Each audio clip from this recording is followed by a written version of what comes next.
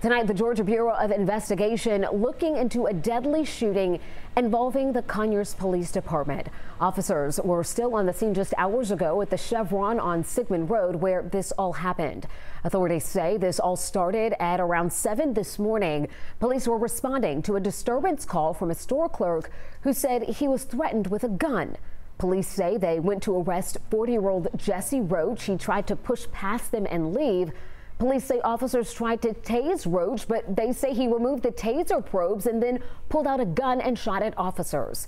Police say the officer shot back and hit Roach, who later died at the hospital.